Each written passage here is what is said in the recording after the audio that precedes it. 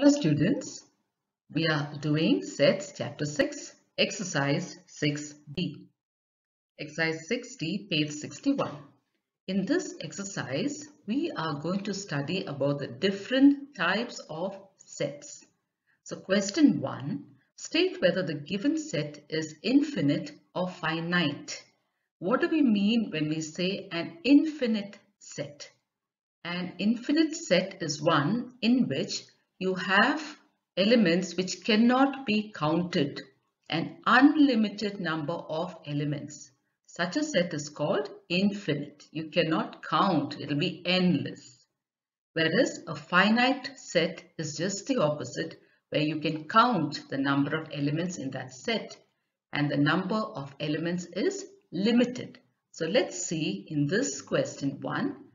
Whichever set is infinite or finite. Question 1 under this, we have 3, 5, 7 and the dots there tell us that the numbers are going to go on endlessly.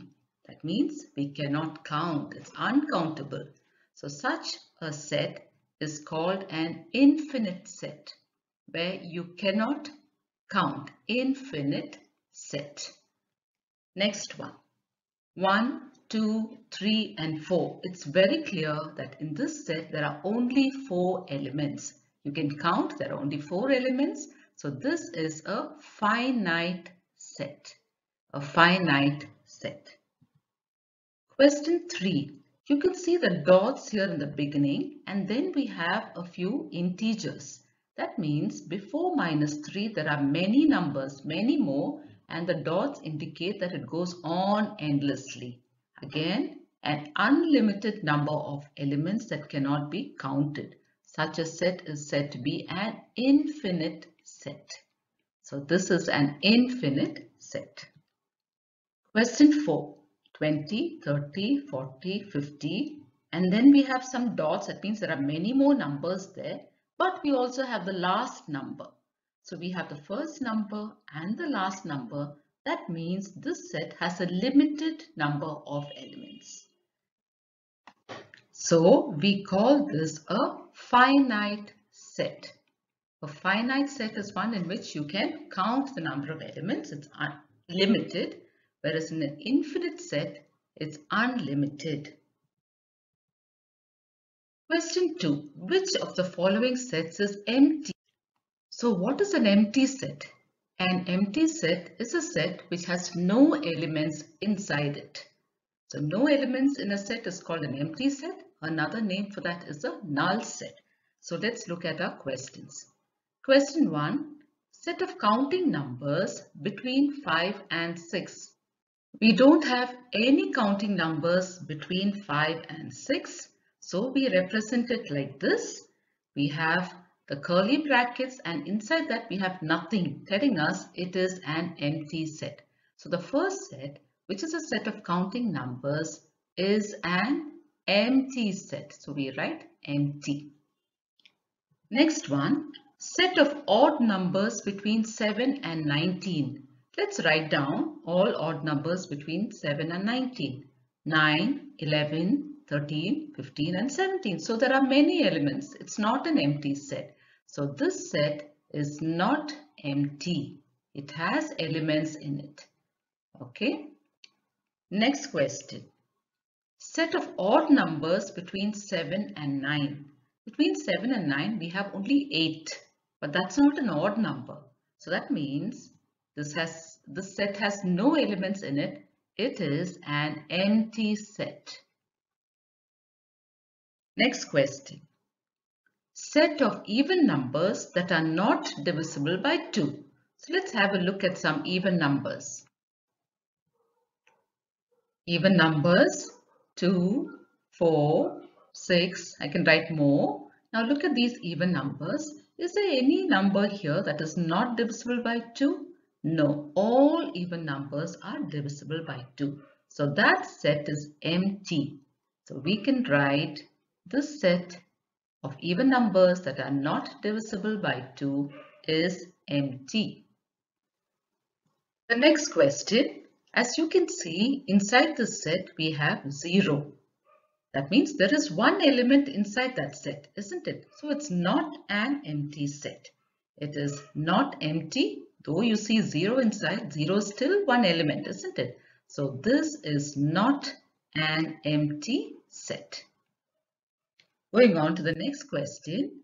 Now here, state which pair of sets given below are equal sets and equivalent sets.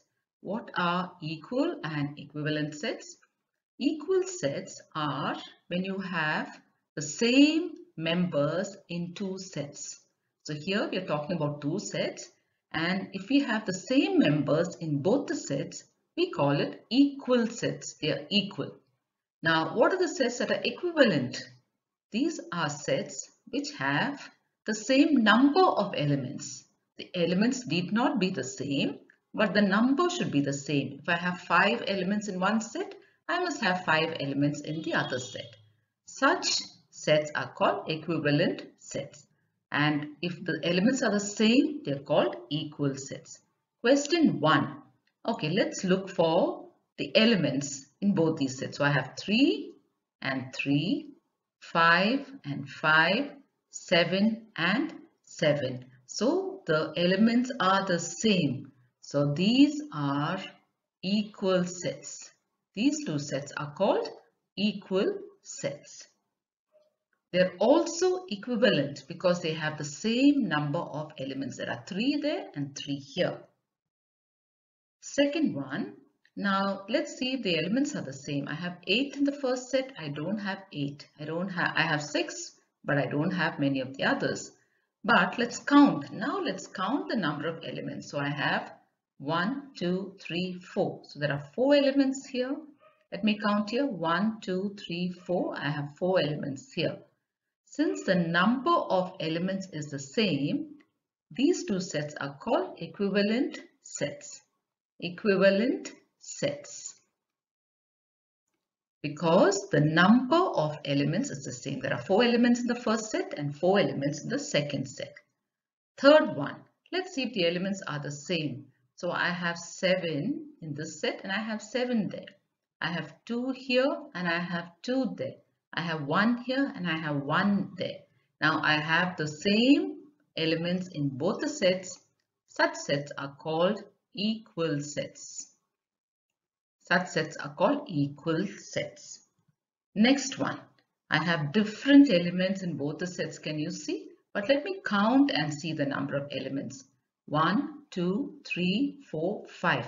I have 5 elements here.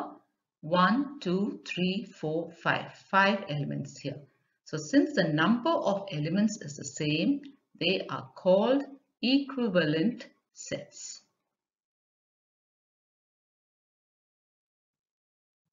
Next question. State which of the following are finite and which are infinite. So we did this in the first question.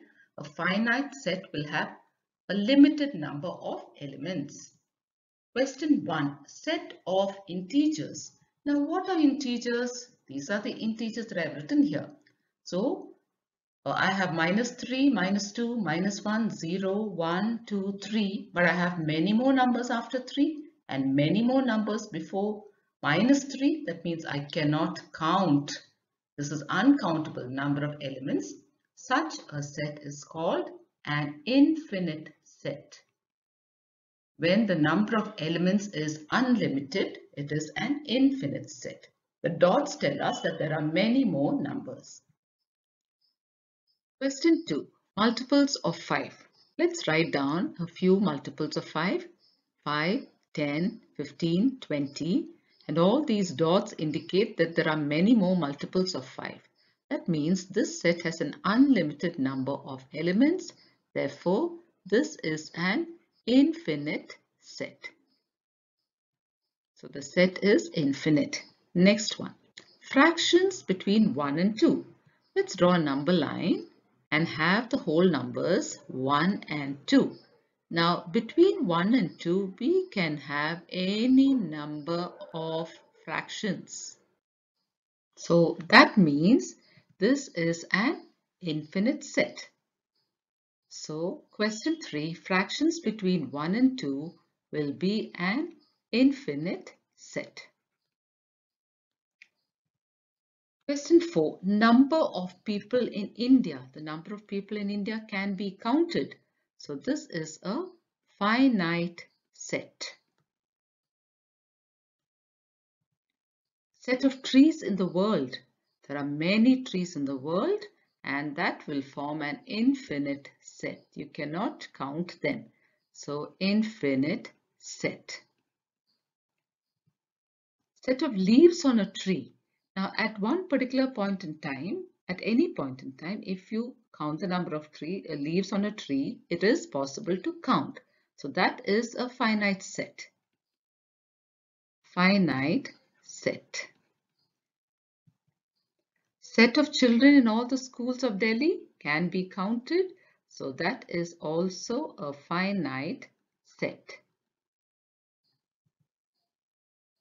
Question 8, we have dots in the beginning, -4, -2 and all the other numbers. That means these are integers. And before -4, you can have many numbers and it goes on endlessly. So that is an infinite set.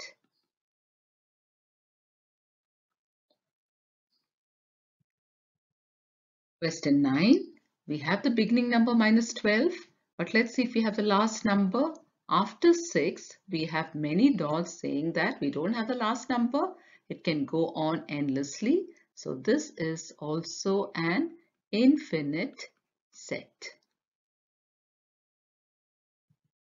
Question 10. Number of points in a line segment 4 centimeters long.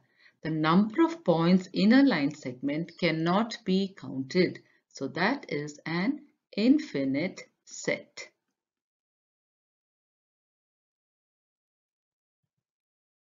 State whether or not the following sets are empty. So an empty set is one in which there is no element inside. Prime numbers divisible by 2. Now these are a few prime numbers, 2, 3, 5, 7. In that there is one prime number, 2, which is divisible by 2. That means this set will have one element in it. That means it is not empty. So this set is not empty.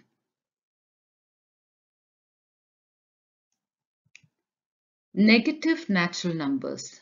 Natural numbers are all positive and they start from 1 onwards. So we don't have negative natural numbers. So that set is empty.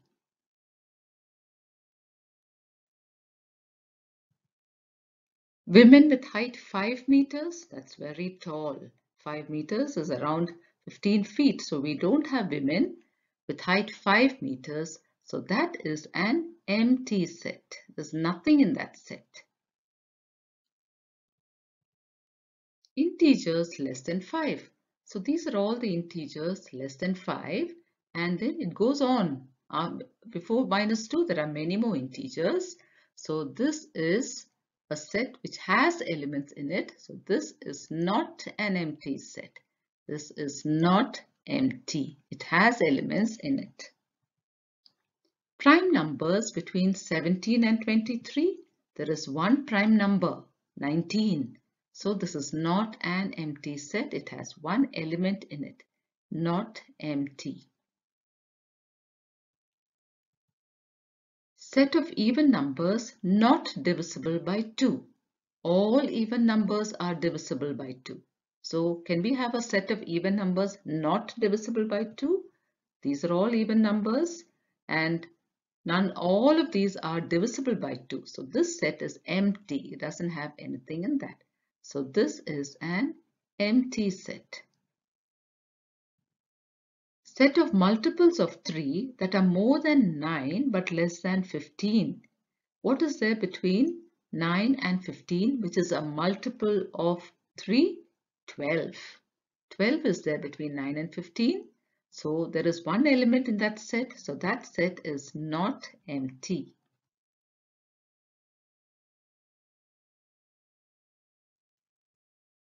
Okay, children, with that we come to the end of questions 1 to 5. In our next video, we will continue with exercise 60, questions 6 to 9.